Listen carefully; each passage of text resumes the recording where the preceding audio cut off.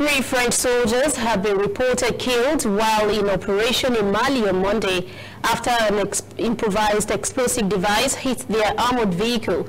The French presidency said in a statement the soldiers on a mission in the southern region of Hambori-Mopti province were part of France's special military operations in Mali, fighting against Islamic insurgents in Africa's Sahel region.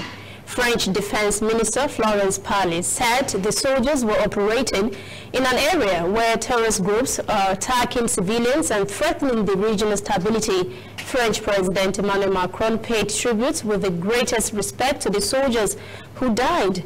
He reiterated France's determination to pursue the fight against terrorism in the region. The French soldiers were involved in a mission aiming at helping Mali to gradually be able to ensure its own security. France has more than 5,000 troops in West Africa to help fight extremist groups.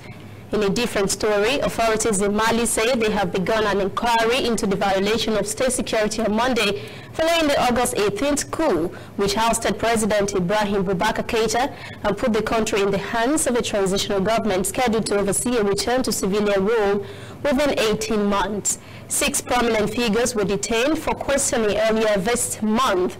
The public prosecutor in the capital, Bamako, said a preliminary inquiry had been launched by judicial investigators.